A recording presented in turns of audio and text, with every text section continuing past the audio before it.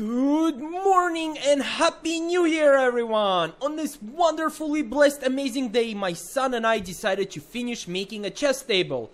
This is the biggest project of the year, with over 50 hours spent on the table and another 50 hours spent editing this video and blurring my son's face. Get ready for a fun ride! So to start things off, we went to Sid's sawmill, and Sid was super awesome. He picked out a nice maple tree for us and let us use his sawmill to cut the tree up. If you live in Mississauga or Greater Toronto area, I suggest you visit him. He's a super nice guy, and even if you do not know anything about wood, still visit. He will take his time and explain everything to you. No paid plug at all. I just love Sid's sawmill and try to visit it as often as I can. Sometimes I just go to soak in the energy in there. Being surrounded by things and people bigger than you is very humbling and relaxing. So anyways, back to this. We used this nice maple tree to cut 2 slabs. The tree was air dried for 6 years apparently. First, and the smaller one I already turned into a coffee table, and you saw that video.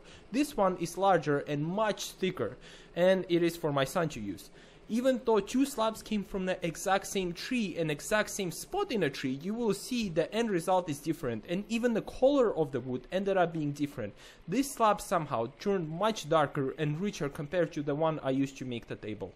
Once we cut the slabs, we took them home and my son proceeded to remove the bark. As he is removing the bark, you probably can see all the insects running out of the wood, having realized that their home is being taken over and repurposed. Again, compared to the slab I used, this one was filled with a lot more life than my thinner slab. It just radiated more energy as observed by my son. This was going to be great! As you remember, in the video where I was working on a table, I made an observation that the tree used to have a branch when it was younger and someone snapped it off. This scar was much more prominent in this slab since it was cut closer to the center of the tree, and thus, unlike the table I made, we had to remove the scar completely, since, as you noticed, the scarred wood is very soft and sponge-like. Another odd observation we saw while removing that wood is that it smelled really bad. Usually maple smells quite good, but this wood around the scar just had a very unpleasant odor to it. If you know why that's the case, please do let me know. Our original intent was to put some other thinly sliced wood to cover up the scarred piece. However, after spending the whole day chiseling all the way through the wood and even applying grouter to some spots, we have come to conclusion that the spot was unsalvageable and decided to cut it out completely. While cutting it out, even with masks on, we were choking. I have never in my life smelled anything quite as rancid before. The wood around the area was just very bad and smelled unbearably horrible. It is a big mystery to me as to why it happened in the first place, and as you can see, due to the smell we actually had to take quite a few breaks. Even once we cut the piece out, it continued to smell bad. I started fearing that the rest of the wood is going to be smelling just as bad, but we continued on with the project because we have to finish what we started. Once the hole was cut out, my son decided to sand it completely smooth, since while the slab was being cut on a sawmill, the blade was wet. Well, it had to be wet in order to avoid overheating due to friction, but some of that wetness transferred to the wood, so he decided to sand out some of the wet spots. And also, the vibrations alerted every single insect living inside that their time was up, and they were being evicted. Quite a few wood lice ran out. The moisture level of this wood was at 19% when we measured it after sanding. Now that sanding was done, we doused the whole slab in tung oil. 2 liters total of tung oil was used throughout 9 weeks we were drying it. You can kind of see me oiling my own slab for the table beside it. My son worked on his slab while I worked on mine. This one we dried a lot longer and gave it a lot more oil since it was very thirsty. Not to mention, tung oil did an amazing job of driving remaining insects out. You can see me catching some of them so I can release them outside. Unlike my piece, this one was chock full of life thanks to various holes it had, so number of bark centipedes and wood lice was triple that of my slab. After waiting for 9 weeks until humidity of the wood hit 7%, it was time to turn it into a table. At this point we were still not sure what to do with the hole quite yet. It was horribly large, and to be honest, I had no idea if it could be salvaged. So an idea of turning it into a chess table was proposed, and that's what we did. Original intent was to make it into a coffee table like the one I made with the chessboard in the middle. However, I was concerned about the table not being good structurally, due to the fact that it would have a giant hole cut in the middle and would fall apart with some movement under all that weight. It was a bit thicker than 2 inches and was very heavy slab. So thus we decided to cut it into 3 pieces and use corner pieces for legs. So my son cut the slab into 3 pieces with the track saw, and then I added the mitre to it. He wanted to do the mitre too, but unfortunately Festool track saw doesn't sit securely on a track when at an angle. So I had to do that part myself, since I was very worried about the saw accidentally flying off. Even I was scared to make the cut, to be honest. It is either I'm doing something wrong or Festool track saw really is super bad at making mitre cuts. Once the cutting was done, it was time to smooth the whole thing and make it plain. I asked my son to do it, but he told me he didn't feel comfortable with it since he couldn't confidently reach from one end to the other, and asked me to use the sled instead for safety. I didn't try to force him since safety is always important and knowing one's limits is too. So my trusty sled came into play once again. Surprisingly, unlike my slab, this one had horrible warping. I'm unsure why it happened. Both slabs came from the same tree, were stored the same way, and had the same thing done to them. But my thinner slab barely had any warping, whereas this one warped by ½ an inch. That was huge! So I ended up rotting it down to 1 5/8 of an inch. I was very sad to see all that thickness go, but it had to be done, unfortunately. If you guys have any idea as to what might be the cause, please do let me know. I really would like to understand how same piece of wood that is treated and stored the same way can have such different results. Once I ran the whole thing through the sled, I left that wood to sit for another week while I worked on my slab. When I came back to it a week later, I found more warping. Not as bad as ½ an inch, but this time it was 1/4 of an inch. I chose to ignore it and we proceeded to next step, which was putting the chessboard in. Big mistake, by the way. My son traced the board and we started cutting out the opening of the board. I was very worried that the wood would smell horrible again, just like it did when we were cutting the hole the first time around, but surprisingly it did not. It baffled me a little bit, so I used the Dremel around the hole and the wood there smelled really bad, but the wood around the new cut we did actually smelled just like maple wood. I really have no idea about the cause of that bad smell. If anyone lives in Mississauga, I can show you that bad piece of wood where one end smells bad and the other doesn't, if you can give me explanation as to why. I kept it just to try to understand the cause later on.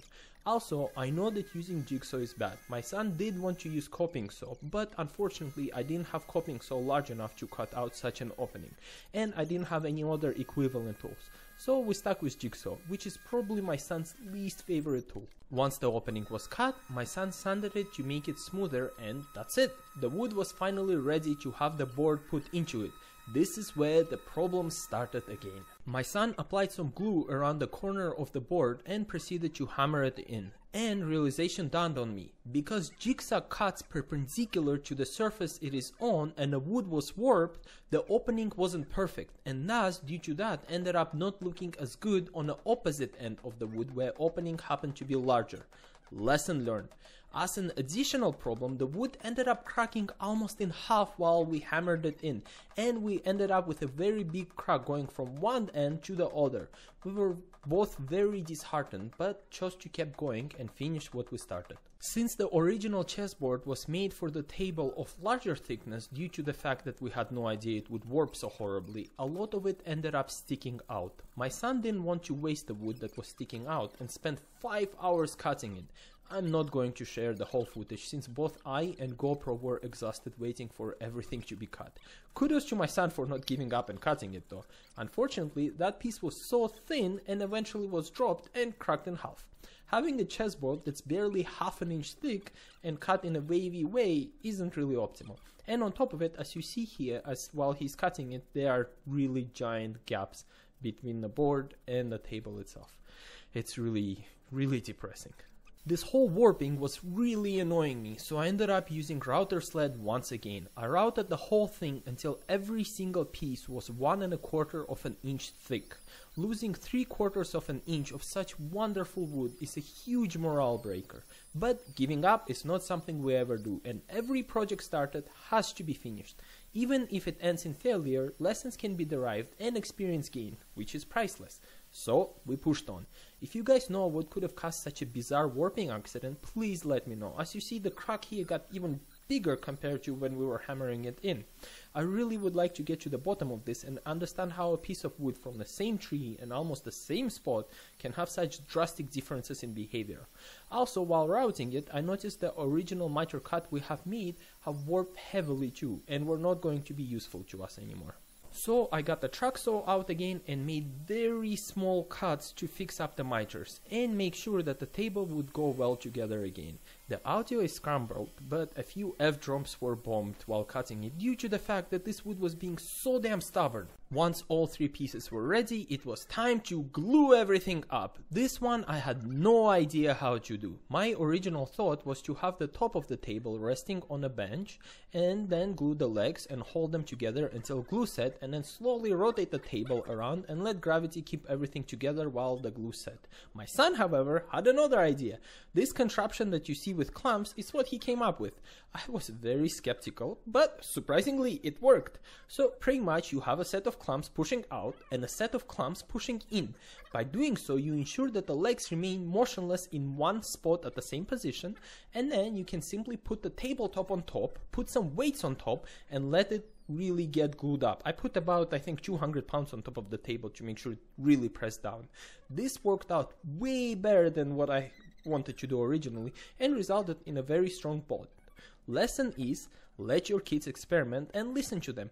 Their non-corrupted brains can think outside of the box. I'm happy to have learned a trick from this. And now it was time to seal up the cracks and gaps, and oh boy, they were absolutely horrible, especially the crack on the ends. It was huge, and as you can see, we could stuff a lot of wood shavings in there. We took them from the dust bag when we used the saw and put all of them in there and kept putting them in until it was full. Then we poured glue into every single opening we had and kept pouring glue until no more would go in. Following that, I took out Dremel and proceeded to generate fine sawdust around the cracks, and my son mixed the glue with sawdust, thus creating very fine paste to make sure that every single crack was fully closed. We let the whole thing rest for 3 days. Once everything looked good, it was time to sand the ever-living crap out of all the glue residue. I was very scared to let my son use the belt sander since I sanded my own hand when I used it for the first time, but he was better than me, having seen me screw it up. So he made sure to take it slow and easy. He kept sanding and sanding until all the glue residue was removed and nothing but smooth and clean surface remained. This is sped up a little bit and some parts are missing, but it was 1 hour of sanding very carefully. The table was almost ready, but before finishing it up, there was still one more problem left. It had a huge hole going through the leg. This was home to 3 or so dozen of wood lice, but after shining a very bright flashlight and even taking pictures, the hole was straight. There was nothing branching off in there, so my son used the drill to widen the hole a little bit, then put some glue and push the dowel right through, and then cut the excess off once the glue dried up a little bit. Now it was time to finish the table. Commence sanding mode. Just like with the coffee table I made, this table was sanded all the way to 4000 grit. My son started off at 80 grit to give it a shape and then slowly went up to 4000. Me having made the table first was very good experience for him to learn from, so he simply repeated what I did for my table. Sand everything, wipe thoroughly with paper towels while making car sounds, then sand on higher grit and keep going until 4000 grit is reached. I know some of you say that there is absolutely no need to go up to 4000 grit, and I do agree with you. However, the point of sanding isn't for the table. It is for peace of mind and achieving the zen state of flow.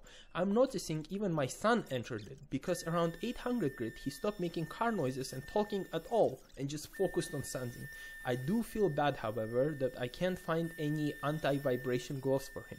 I know he's young, but the amount of sanding he did for this project can't be good for the nerve endings in his hands.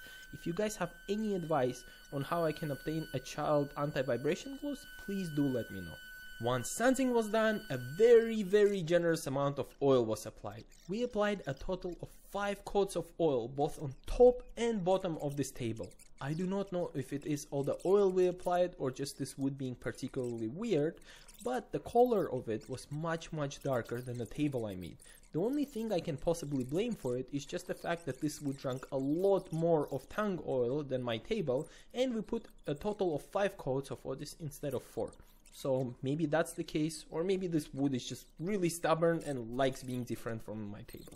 And now that the table was almost ready, the last thing left to do was to wax it. You can see my son really went overboard with wax here, but I wasn't going to stop him. The excitement in his face was too much, so I let him go ahead and apply 3 very generous coats of wax.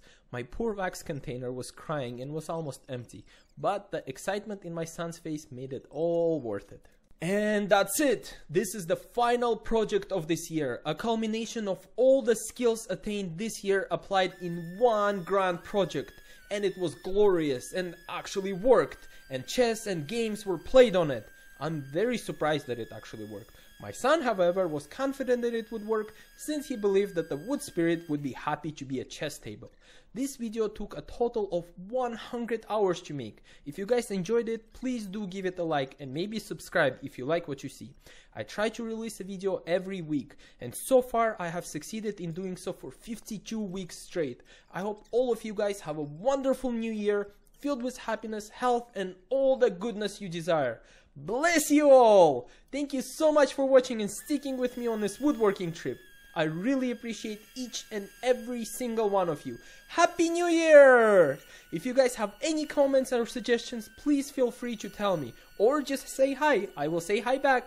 Thank you again for everything, you guys. I will see you in the new year with a lot more projects to come. And trust me, I have some crazy stuff I wish to achieve in this upcoming summer. So stick around and subscribe. See you guys in a week. Feliz Ano Novo! Bye bye! See you next year!